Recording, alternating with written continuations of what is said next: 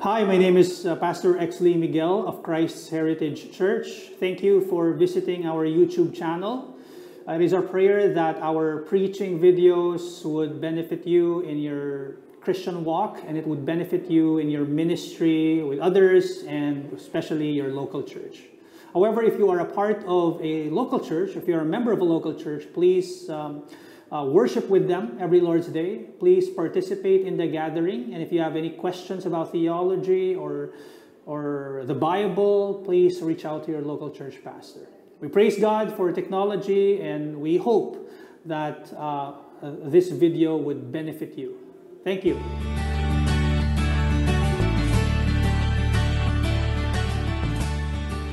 As mentioned a while ago, today is our Reformation Day. And as you know, Martin Luther, kanina na bahagi sa atin sa morning sermon, yung patungkol kay Martin Luther, that he was this catalyst of Reformation, of the Reformation, unang-una sa Europe, but also it extended ngayon, no? That we are experiencing, no, yung freedom na yon because of what they have done in the Reformation era. You know, Martin Luther was a big threat sa papist religion nung time niya. Yung mga ginawa niyang works, technically, threat yun para sa Roman Catholicism, especially sa Pope. No? Nung kumalat yung works ni Martin Luther, he saw Martin Luther as a big threat sa Roman Catholicism. Hindi lang sa religion, but most especially sa kanyang posisyon bilang a Pope. Kasi if Martin Luther did not recant his works, maraming followers ni Martin Luther ang talagang magsasabi na false ang mga doktrina na tinuro ng Pope ng time na yon, who was Pope Leo X, even the long line of popes, even before Pope Leo X. No? So technically, what Martin Luther is doing unconsciously, he's technically putting a stop doon sa papal line na ito. No? And that is exactly what happened in the Reformation. Although the line of papacy continues up to this time, as we know, mas worse pa ngayon ang Roman Catholicism compared noon, people's eyes were opened to the truth about that Antichrist line, that line of popes. Now in Scripture, there's also an unbelieving line. However, God did not immediately put a stop.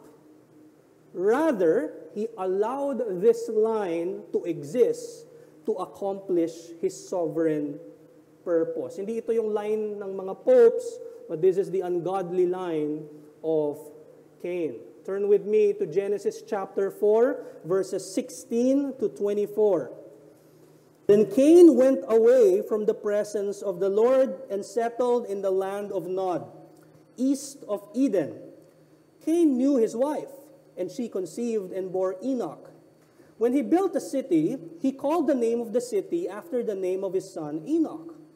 To Enoch was born Irad, and Irad fathered Mehujael, and Mehujael fathered Methushael, and Methushael fathered Lamech. And Lamech took two wives. The name of the one was Ada, and the name of the other Zillah. Ada bore Jabal. He was the father of those who dwell in tents and have livestock. His brother's name was Jubal. He was the father of all those who play the lyre and pipe.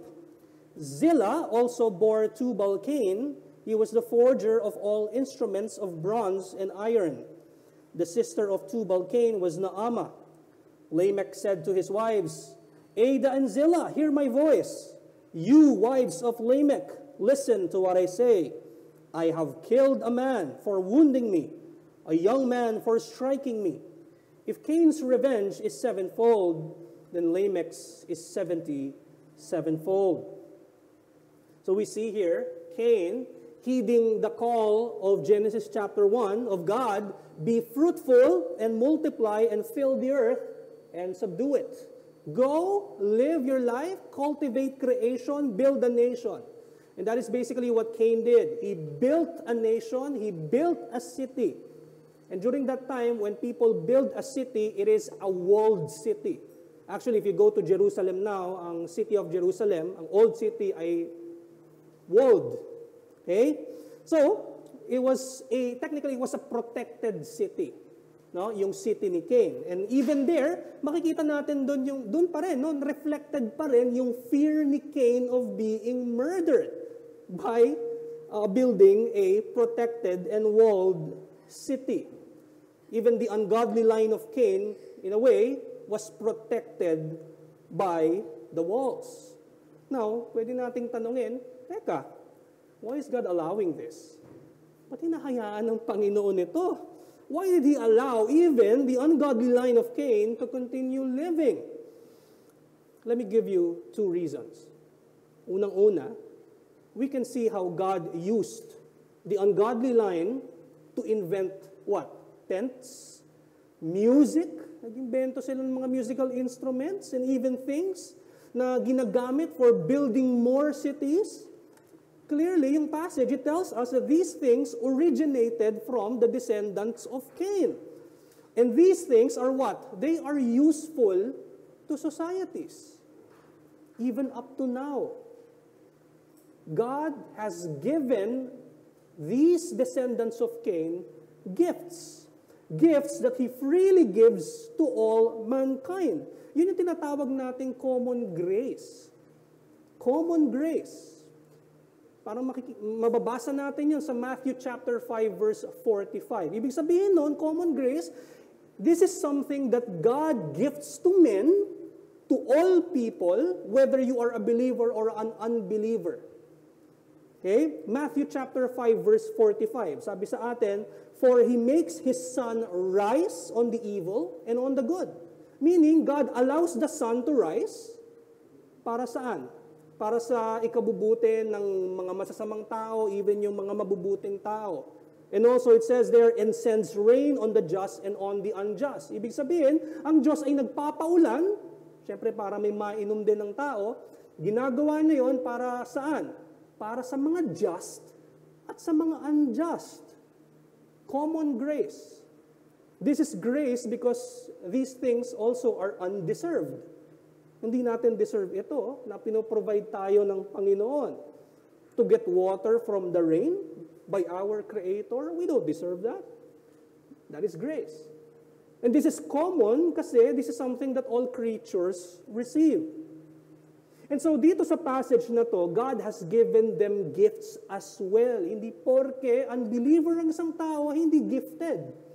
Kita natin yun sa passage na to. Even these unbelievers possessed abilities that were useful to society. That's my first one. First reason why God allowed these descendants to live. But not only that. Secondly, we can see in this passage how evil immediately increased. Ang bilis ng pag-increase ng kasamaan.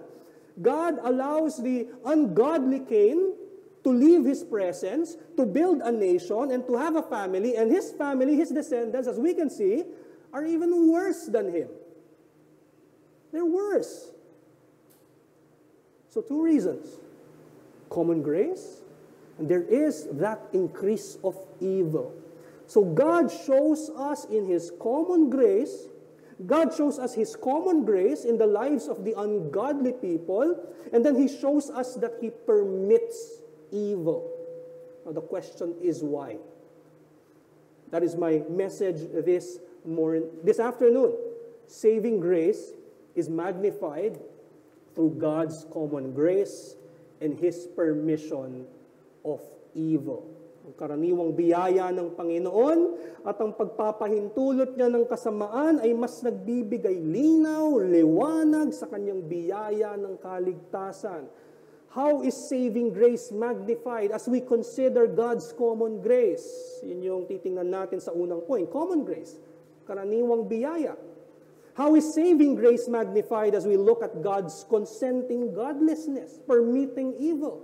That is my last point. Consenting godlessness. Pinayagang manatili ang kasamaan. Let us consider the first one, common grace. So in the line of Cain, we see the skills of his descendants emphasized. No? emphasized yung mga abilities ng anak ni Cain. Kung ikukumpara natin siya sa Genesis chapter 5, no one from the sons of Seth were given such emphasis sa kanilang mga abilities. I'm sure may mga gifted sa kanila, pero hindi pinakita ng scripture whether si Noah or whether si Enoch ay napakagaling na gumawa ng bahay or whatever, pero emphasize dito sa descendants ni Cain yung kanilang mga abilities. Verse 20, si Jabal, he was the father of those who dwell in tents and have livestock. Ibig sabihin dito ng father, originator, inventor. Siya ang nag-invento ng tents. Okay? Verse 21, si Jubal, he was the father of all those who play the lyre and pipe. See, verse 22, Tubal-Cain, he was the forger of all instruments of bronze and iron. So there is this remarkable progress in the development of civilization. It shows us that they pioneered in these great discoveries and inventions. Even to these evil men, they were endowed with gifts. And see, these gifts benefit all of us. Nagbe-benefit tayo sa mga gifts nila. Na-enjoy niyo ba ang music? Meron ba rito may ayaw sa music? We enjoy music not even knowing kung saan nag-originate yung mga instrumentong ito. It came from an ungodly man who was a descendant of an ungodly man. Lahat kayo ay nakatira sa mga bahay? Meron ba ditong hindi nakatira sa bahay? Necessity ang bahay. Genesis 4 tells us, alam mo ba si Jabal ang nag-imbento niyan? Jabal invented that. God uses the gifts of everyone, whether a believer or not, to be useful to society. And the ones benefiting from these things are His creation. This is God's common grace. He gives us these things that we do not deserve. That's why it's grace. But it's important to note that these things are only helpful to us. And totoo yun, helpful sa atin tong mga to. Kahit yung mga abilidad ng mga unbelievers na ito, helpful sa atin para mamuhay tayo sa mundong ito. But see, they are only helpful to us in our earthly lives. The descendants of Cain may seem to be so successful in their lives. They may have prospered materially, but it did not remove their guilt. It did not remove their sins. Hindi yun nawala. It did not produce forgiveness of sins. Cain and even his descendants remained guilty in the sight of God, no matter how great they were. Their progress in civilization helped them, yes. It helped the next generations. Material progress is good. Using our God-given gifts is good. As long as biblical truths are not compromised, enjoying the products of these God-given gifts is good. But the prosperity of the world, the material progress, though great, they are empty apart from the Lord. Common grace, while it is good, does not provide for our eternal need. While they may help us here in this life. And brothers and sisters, sana na-appreciate natin ang common grace ng Panginoon. They don't help us in eternity though. Why? Because it is only the special grace. It is only the saving grace of God that would remove our guilt. And the saving grace is not like His common grace that is for all to enjoy. This saving grace is available only to those whom God has called. It is only the grace of God that saves our souls, that produces forgiveness of sins. Titus chapter 2 verse 11, the grace of God has appeared. The grace that we're talking about here is the grace na nagpakita, nagkatawang tao, grace personified, bringing salvation for all people. All people, hindi every person, dahil alam naman natin na hindi lahat ay masasave. This talks about all types of people, whether male or female, slave or master, Jew or Gentile, regardless of gender and age. This grace personified brings salvation. Ano pa? Training us to renounce ungodliness and worldly passions and to live self-controlled, upright, and godly lives in the present age. There is nothing in this world that could train us to be holy and blameless other than this grace that has appeared. No common grace can do that. This grace that became flesh. Titus chapter 2, verses 13 to 14. Ang sabi, sino yon? Savior Jesus Christ, who gave Himself for us to redeem us from all lawlessness and to purify for Himself a people for His own possession who are zealous for good works. No common grace could do that. Kahit gaano kagaling yung descendants ni Cain, hindi kayang ibigay nun yung kayang ibigay ni Kristo. We should distinguish these two types of graces. And yes, we should appreciate the common grace of God. But appreciating the common grace of God should all the more for us appreciate the better grace. The grace that forgives souls. The grace that puts us to the realm of spirit and sanctifies us. We should all the more have a greater appreciation sa saving grace ng Panginoon. This is why I said a while ago, saving grace is magnified through God's common grace. Because the more we see and appreciate itong common grace na to, which by the way, hindi natin madalas na-appreciate. Kumusta yung heart natin na kumain lang tayo ng almusal kanina, na nag-pray tayo with, alam yun, marahil naging complacent tayo sa ating prayers, na napaka-habitual ng prayers natin, na walang laman sa puso natin ang pasasalamat natin sa Panginoon. Whenever we say, thank you Lord, dito sa pagkain na meron. Ito'y common grace mo. Imagine mo kung trained ang ating puso sa pag-appreciate ng ganitong klaseng mga bagay, how much more the saving grace of God. When we are reminded every Sunday of the saving grace of God, how much more we would appreciate such. If we have an appreciation for the common grace of God, that God provides for us, just as how He provides for the unjust. Just imagine that.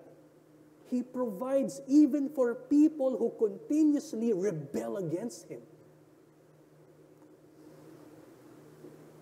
We have an appreciation for the common grace of God. We are recipients of the cultural progress that God Himself has ordained for our benefit. How much more appreciation when we realize that there is a more favored, a more special grace that He bestows upon us. That tayo na guilty sa ating mga kasalanan, ay pinatawad ng Diyos through faith in His Son, Jesus Christ. Through faith in His death on the cross. We should have a greater appreciation dito sa saving grace ng Panginoon. Ang kagandahan pa nito, kapag mas naging malalim ang ating appreciation sa saving grace ng Panginoon, naapektuhan ang appreciation natin even sa common grace ng Panginoon. Yun yung kagandahan nun. So Cain's descendants were indeed gifted men. Yung abilities nila, common grace yun ng Panginoon. Yung abilidad nila, common grace yun ng Panginoon. Yung produkto ng kanilang gifts, common grace yun ng Panginoon dahil even tayo ay nagbe-benefit from that. They use their gifts for the benefit of all. Of course, for them, sa mga descendants ni Cain, unknowingly, nagbe-benefit even tayo. But they use their gifts para sa kanila mismo. Their own benefit. It didn't earn their redemption, no matter how beneficial it was, how righteous their deeds were, these things are just like para sa Diyos. Itong mga gawa nila ay mga polluted garments lamang, mga filthy rags lamang. Pero kung ikukumpara natin, binigyan ng Diyos ng abilidad ang mga descendants ni Cain, and they were really good at it, and they use it for their benefit. Tayo mga Kristiyano, binigyan din ng Panginoon ng gift. And para sa ating mga Christians, there is a higher calling dito sa mga gifts na ito. Mas binigyan tayo ng may meaning, mas may purpose ang pagbigay sa atin ng gift. Hindi katulad ng mga descendants ni Cain to cultivate creation, pero sa atin merong deeper meaning itong mga gifts na ito na ibinigay din sa atin ng Diyos. Binasa natin yung kanina sa 1 Peter chapter 4 verse 10 onwards. Let me read again. As each has received a gift, use it to serve one another as good stewards of God's varied grace. Whoever speaks as one who speaks oracles of God. Whoever serves as one who serves by the strength that God supplies, in order that in everything God may be glorified through Jesus Christ. To Him belong glory and dominion forever and ever. Amen. Sa tingin niyo ba si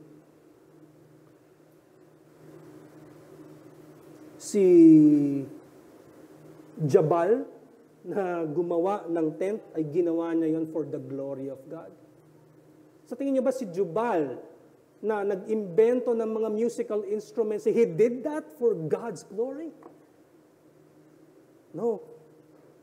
Pero for us Christians, we are called to use these gifts of common grace.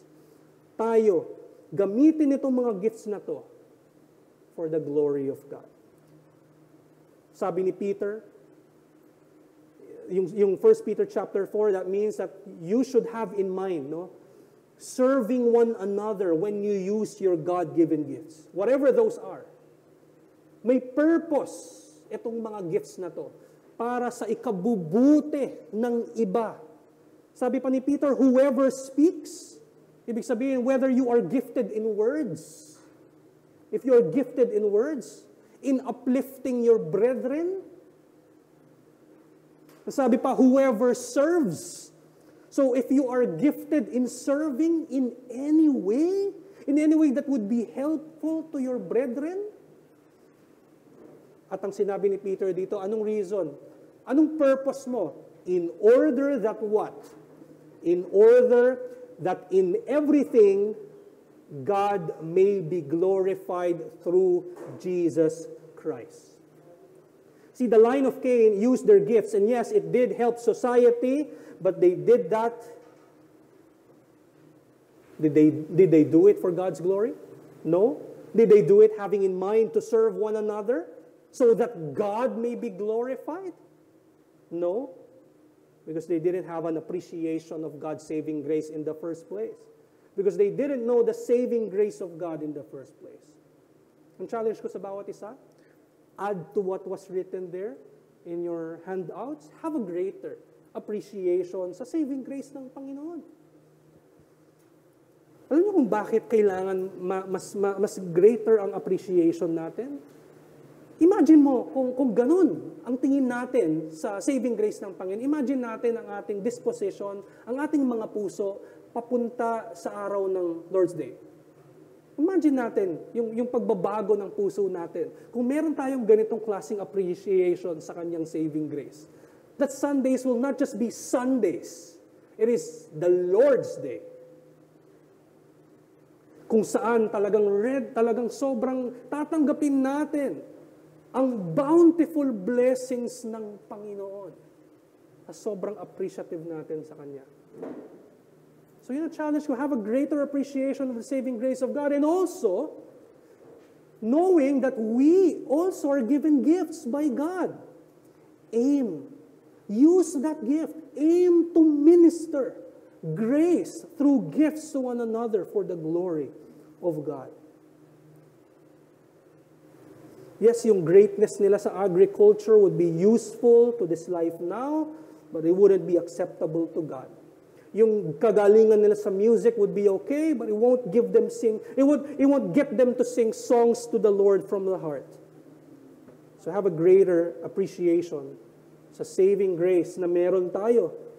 That because of this saving grace, our gifts have a better purpose.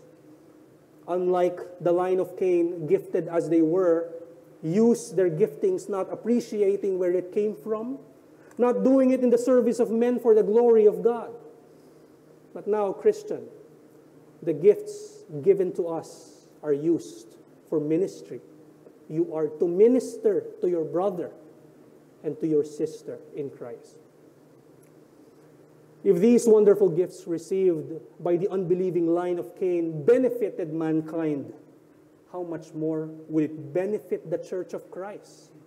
When everyone who's gifted to speak is able to edify a struggling brother or a sister in Christ. And I'm not just talking about gift in preaching, gift in just speaking, edifying, encouraging a brother or a sister in Christ. That is a gift. That is a spiritual gift given to a church member. How much more would it benefit the church when everyone who's gifted with technology is able to use it for the use of the church, for the betterment of church activities or even worship? How much more would it benefit the church when everyone who has the gift of generosity is able to help a Christian in need? Mas may meaning yung ganung klaseng gift. Those who have the gifts of counseling use their gifts to help the struggling brother or sister. Meron ka bang gift na napapansin mo ba as you talk to many members of this church na a lot of people come to you because they recognize that you are able to encourage them. Meron ba sa inyong ganun dito? Now, do you have that gift? Do it also to your struggling wife, to your struggling husband. Hindi lang din sa church. How much more would it benefit the church when everyone who has the gift of singing use their voices to sing praises to the Lord, knowing that in singing, it edifies the church. See our higher calling in using these gifts. An unbeliever may use or his or her gift to cultivate creation, to preserve his or her family, whatever gift that is. A believer has a much higher calling. It is for the building up of the church. Ito yung sikreto dito. We're not using these gifts for ourselves. Sabi ni Peter, it is for others. Serving one another. Bakit? Because we have a greater model. It is none other than Jesus Christ, who gave himself up for us, who died on the cross for us, who ministered not to himself, but to others. Pero Pastor, I don't know what my gifts are. Kapatid, that's the beauty of the church. That's the beauty of having guidance from members. That's the beauty of having pastoral guidance. As you spend more time with the body of Christ would help you discern these things. Matutulungan ka ng body of Christ. Kilala niyo na si William Carey. Kanina nabanggit ko siya sa Sunday school. Siya yung missionary sa India. And I'm sure probably you know this story already. Isa sa mga close niyang pastors ay si Andrew Fuller. Andrew Fuller is known to have that gift of generosity. In fact, hindi magagawa ni William Carey lahat ng kanyang ministry if not for Andrew Fuller. And take note, grabe ang ministry ni William Carey sa India. Napakaraming Kristiyano ang nag-call sa name ng Panginoon at naligtas. But take note, he acknowledges the help of Andrew Fuller, who supported him. That's why he was able to go to India and live there and minister to to many people. Sabi pa nga ni William Carey, kay Andrew Fuller, I will go down if you will hold the rope. Bababa si William Carey kung hahawakan ni Andrew Fuller yung lubid. I mean, many of us now are not ready to even hold the rope. Ready ba tayo, mga Christians? We are called to help one another, to serve one another, not to glorify ourselves, but to bring glory to the Lord. Our model, none other than Jesus Christ. So if you're aware of the gifts, of your gifts, and take note, all of us have gifts. Yun yung sinabi ni Paul sa Ephesians chapter 4, verse 7.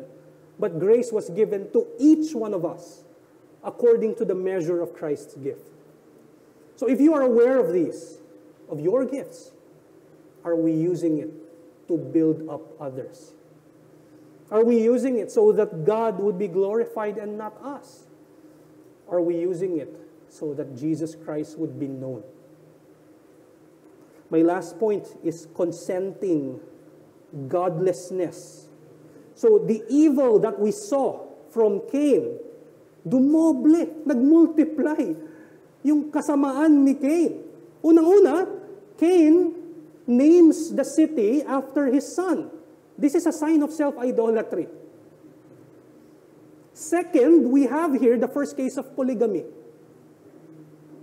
Verse 19, and Lamech took 2 wives, si Ada saka si Zillah. Pangatlo, in verse 23, Lamech tells us that he took revenge by what? Killing someone who just wounded him. And malinaw ito sa previous verses na ayaw ng Panginoon ng vengeance. Anong ginawa ni Lamech? Pinatay niya yung nakasugat sa kanya.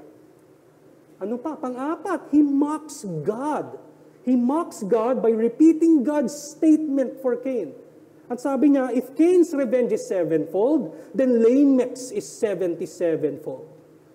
Who is this guy para magbigay ng such law? If Cain's murderer will receive a more severe punishment, if someone murders me, it will be more severe than the punishment given by God. Mas matindi ang punishment na ibibigay ko. Now again, babalik tayo sa question, why would God allow this? God allowed this evil, permitted this evil, multiplied. Now let me be clear, very important ito, that this is important, that God is not a sinner. This does not mean that God is a sinner. It doesn't mean that He approves of evil, or He approves of sin. Malinaw yun sa James chapter 1, verse 13. Let no one say when he is tempted, I am being tempted by God. James is saying, hindi niyo pwedeng sabihin na ang Panginoon sa kanya, siya ang nag-cause ng kasalanan. Dahil kung siya ang nag-cause ng kasalanan, then siya ang author ng kasalanan. He didn't cause it. He didn't author it. As we know, God is holy, holy, holy. And God, in His providence, kaya niyang pigilan ang evil whenever He wants to. He could have stopped the brothers of Joseph from beating him up. He could have stopped the Jews in Lystra from stoning Paul. In Acts chapter 14, verse 19, sabi doon, yung Jews came from Antioch and Iconium, and having persuaded the crowds, they stoned Paul and dragged him out of the city. Grabe yung nangyari kay Paul. Tapos sabi rito, supposing that he was dead. See, clearly, God allowed these things. He permitted the existence of evil. He permitted Cain to build a city and have his own ungodly descendants who will then mock God. Clear picture here is that sin exists, evil exists by God's permission. He permitted these things for a purpose. Balik tayo kay Joseph. Hinayaan ng Panginoon na mabugbog si Joseph. Genesis 50, chapter 50, verse 20. As for you, sabi ni Joseph sa kanyang mga kapatid, you meant evil against me, but God meant it for good, to bring it about that many people should be kept alive as they are today. God allowed what happened to Joseph so that more people could be saved in his time. Joseph was used by God for the what? For the preservation of Israel's line. Kundi namatay sa famine ang line of Israel. And why is that important? It is through Israel where Jesus Christ was born. God has a better purpose. When Paul was stoned, the next day he preached the gospel. And many became disciples. Why was it important? Acts chapter 14 verse 22 tells us, strengthening the souls of the disciples, encouraging them to continue in the faith, and saying that through many tribulations we must enter the kingdom of God. Sinasabi ni Paul dito that trials would come as we follow Christ. And they should know all these things so that they won't fall away from the faith. Anong pinakagrabing tribulation ang pwedeng example na mapakita niya sa Jews na okay, totoo nga na nangyayari ang tribulation sa mga followers ni Christ. You get to be stoned to death, just like Paul. And God allowed that to happen for the new disciples to understand how it is to follow the Lord Jesus Christ. See, things may be unclear to us why certain evil exists, but clearly God has a purpose. A better purpose. Imagine if God showered the descendants of Cain with His saving grace at that time. We wouldn't know how bad sin was. How bad sin is. Hindi natin malalaman. The real character of sin would be concealed. If that's what happened, will you even cry mercy for God? Will you even cry for mercy? Will you even cry out to God? You know, in Romans chapter 5, Paul was saying that when Adam sinned, all sinned. And during that time, nung time daw ni Adam, nung siya'y nagkasala, up to the time of Moses, sins were, in a sense, not measured. Hindi daw measured ang kasalanan. Romans chapter 5 verse 13 tells us, for sin indeed was in the world before the law was given, but sin is not counted when there is no law. How would we know specifically which one is sin? Nung hindi pa binibigay yung Ten Commandments. How would we know the gravity of our sins? Nung hindi pa binibigay yung Ten Commandments. And so God made known to everyone His law, the Decalogue. Pero yung mga tao, instead of being obedient to the law that was given to them, lalo silang naging worse. So technically, before the law was given, we were simply sinners. But when the law was given, we were just outright actual breakers of the law. That's why Paul is saying in Romans chapter 5 verse 20, now the law came in to increase the trespass. So in this sense, sin increased. It doesn't mean that we became worse sinners. Worse na talaga tayo even before eh. Pero after being aware of the law, mas overtly disobedient tayo. And Paul continued, Romans chapter 5 verse 20, but where sin increased, grace abounded all the more. See, the more we see and we realize the increase of evil, the more beautiful the saving grace, the gospel of Christ, becomes. Mas lalo nating na-appreciate ang grace ng Panginoon. That is why I mentioned a while ago, saving grace is magnified through God's permission of sin. If we realize how we have been sinning against God, how we have been secured in our sins and wickedness, and then when we remember how Christ died on the cross for our sins, how Christ was the one who did the opposite of what we did, how He did not sin, and how He Himself was the substitute instead of us, then again, we will have a greater appreciation of the saving grace of God. that God provides for us, just as how He provides for the unjust, that we are recipients of the common grace of God, but more so, knowing kung gaano tayo ka-sinful, mas tumaas palalo, mas tataas palalo ang appreciation natin sa saving grace niya. Kung yung common grace niya dapat magbigay sa atin ng mas appreciation sa saving grace ng Panginoon, what more pag naintindihan natin kung gaano kabigat ang ating mga kasalanan. Alam niyo yung scale? Kapag sobrang bigat nung nasa kaliwa, tataas yung kanan. Kung gaano din kabigat yung understanding natin of sin, dapat ganon din kataas ang ating view of the cross of Christ. So challenge ko sa lahat, let the thought of the evils of this world magnify in our minds the greater hope we have in Jesus Christ.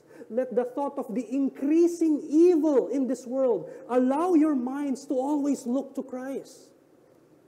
Because Christ alone is the remedy for this evil world.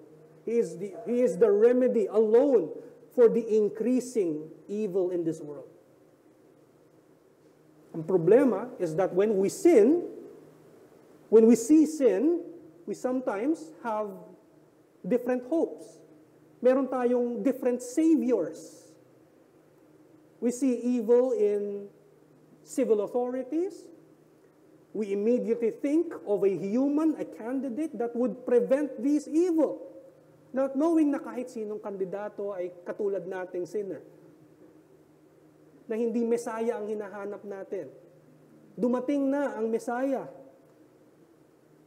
I'm not saying na hindi tayo maging discerning. We should. We see sin in our homes. We immediately think of ourselves as saviors. I'm not saying that we can't be used by God for reproof, for loving rebuke. By all means do that. Lovingly rebuke those who sin against God. But don't do it in a way as if the saving relies on your own hands. Because if that is the case, you will soon find disappointment in your own ability. Na wag na tayo lumayo. When we sometimes feel that our sins are increasing. And brothers and sisters, that happens even sa ating sariling sanctification. Na sometimes, naisip natin na paurong ang sanctification natin. Alam natin, sa pag-aaral natin, sanctification should be progressive. Nagpo-progress tayo. Pero kapatid, nangyayari din yung minsan naiisip natin, paurong tayo. That's why sometimes we question even our own faith. But let me encourage you. Nangyayari talaga yon even sa toong Kristiyano. Pero may pag-asa tayo. Kung tayo ay tunay na Kristiyano. Now, nangyayari yon sometimes we feel na nag-i-increase ang sin natin. Ang nangyayari, naghahanap din tayo ng ibang Savior. Sin of lust. What is your remedy? What is your Savior sa sin of lust? Let me do things that would take my mind off these sinful thoughts. Let me stop myself from browsing too much. I mean, there are practical things that we can do. Right? But if we think that that would ultimately save us from the sin of lust, really? How about being renewed daily by the word of Christ? Sin of anger. What is your remedy? Let me spend some time alone. Let me watch some Netflix so that I could forget. Have my own time. Yun ba ang tingin natin? Again, walang masama dito. May mga practical solutions. Pero if we think that ultimately these things would save us from our sins, nagkakamali tayo. Let the thought of the increasing sin, even in ourselves, magnify in our minds that we have a greater hope, and that is Christ. Sabi nga lagi itong inuulit ni Stephen Lawson, pero itong quote na to, nanggaling talaga kay Robert Murray McChaney. Sabi niya, for every look at your own sin, take 10 looks at the beauty of Christ. What is your remedy, Christian? Who is your remedy, Christian? See, the more we see the wretchedness in our hearts, the more we should see the beauty of the gospel. The more we should see the wonder of the cross. The more we should see the greatness of Christ's life. The more we should see the magnificence of His death. The more we should see the majestic resurrection of Jesus Christ. And the gracious and loving intercession of Jesus Christ. So kapatid, look to Christ. We have a greater hope in Him. We are called to a greater appreciation of God's saving grace because it is better than common grace. And it is the only answer to this increasing evil world. May the Word of God enrich our knowledge of Him, and may it stir us to live in light of these truths. Let us pray. Great God and gracious Father, salamat po, Panginoon, sa inyong salita ngayong hapon. Panginoon, salamat, O Lord, sa inyong kabutihan, sa inyong goodness, sa inyong pagmamahal, sa inyong grasya, which we always experience, the air that we breathe, yung lupa na pinaglalakaran namin, yung shelter na meron kami, yung pamilya na meron kami, yung pagkain na nagsusustain ng aming mga katawan, yung aming mga trabaho that you use for us para kami ay ma-preserve ang aming mga pamilya at sarili. Oh Lord, help us to have a greater appreciation of your common grace. And let that appreciation grow all the more and magnify, Panginoon, ang inyong better grace, yung saving grace na binigay niyo sa amin, and that is the person and work of Jesus Christ. Salamat, Panginoon. And Lord, I pray, O Lord, that in our struggle with sin, na ma-realize namin, O Lord, na hindi namin kaya ito na patayin ng kami lamang. O Lord, I pray that we always look to our example, who is Jesus Christ, that we always look to our greater hope, who is Christ, who died on the cross and who is alive. So salamat, Panginoon, naway ang mga hearts namin would be trained to have a greater appreciation sa inyong grace. Maraming pong salamat. We pray all this in Jesus' name. Amen.